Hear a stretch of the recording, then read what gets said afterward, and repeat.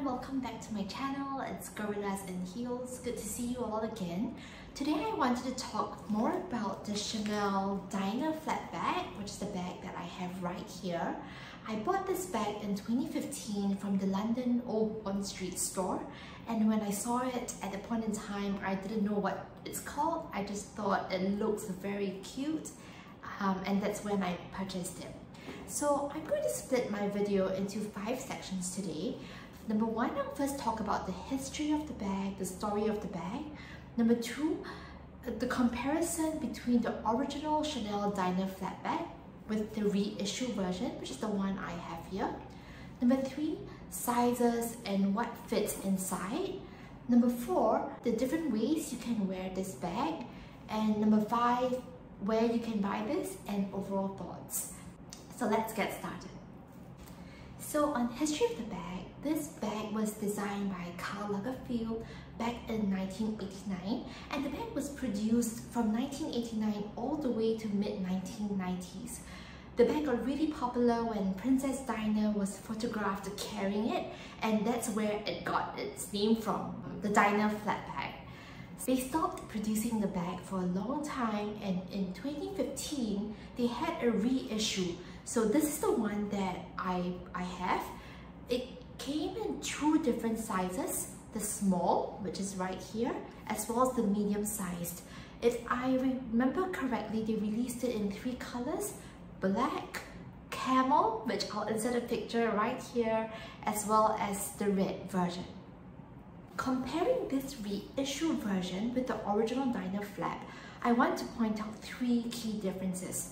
Number 1, in the reissue version, you can see that there are 2 grommets on each side, and this allows you to wear the bag double strapped.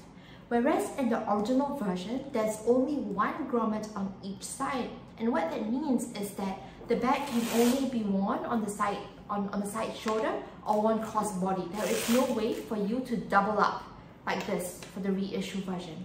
Difference number 2 is the inner pocket. So if you look at the reissue version, there's an inner pocket right here. I find it very useful to put my name cards or credit cards. In the original version, there is no pocket here. Difference number 3 is the back pocket.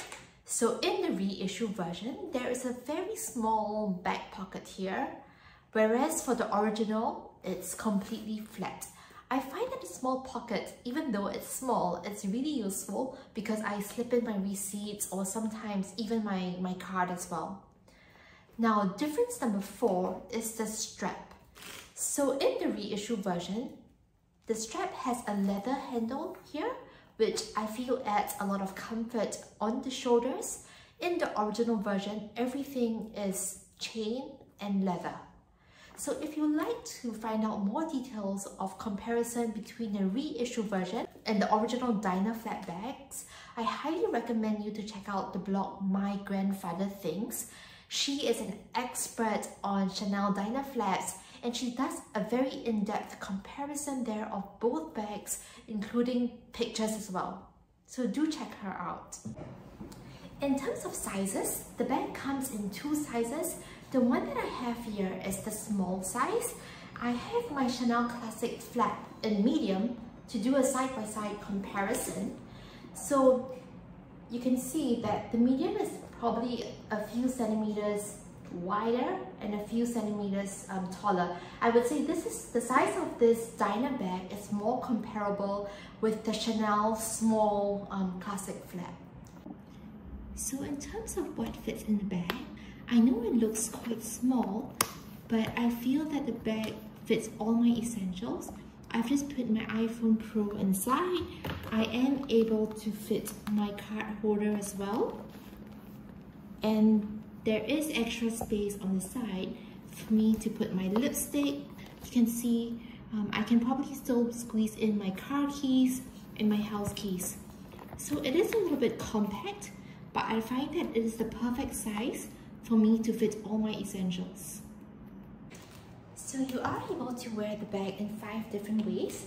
The first way is on the shoulder like this, which is probably one of my favorite ways to wear it during summer. So this is only available on the reissue version because in the original Chanel Diner version, you can only wear it single strap. So this is method number 1. Method number 2 is to wear it on the shoulder, on the longer strap. And this is how it looks on my frame. I'm 1.6 meters for reference.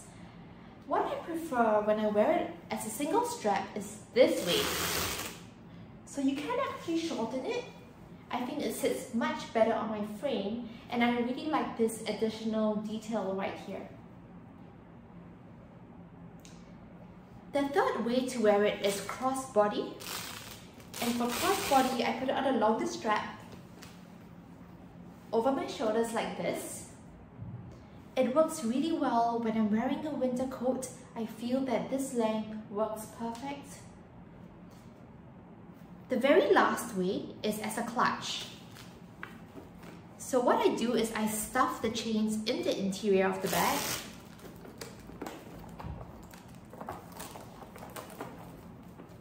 Like this. And I carry it like this as a clutch.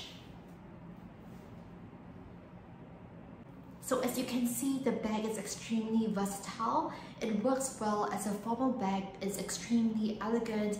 It's very casual as well. You can wear it crossbody or on the shoulder if you're out shopping or having brunch with your girlfriends. Now on overall thoughts, prices, and where you can buy this bag. So when I bought this bag in 2015, it was £1,990, around there. And I thought it was such a good deal because if you look at the interior of the bag, it's fully leather lined. If you can see, it's fully leather lined. And if you look at the cheaper Chanel bags these days, the interior of the bag is made out of fabric. Now, the only way to buy it is second-hand. I do see quite a couple on Vestiaire, on Fashion File, and check out the Japanese resellers as well. I find that they do have many variations of this. The most common form of the diner bag is in lambskin and in shiny gold hardware. Those that were produced in the original version from 1989 to mid-1990s. Do also follow mygrandfatherthings. She does collect these bags and they do go on sale once in a while. This is one of my favorite bags. It will always be in my bag collection, and I find that, yeah, I get a lot of compliments whenever I wear this. I hope you enjoyed this video. Let me know down in the comments below what you think of this bag and any other types of content you would like to see. And before you go, don't forget to hit the subscribe button, like this video, and I look forward to seeing you in my next one. Goodbye!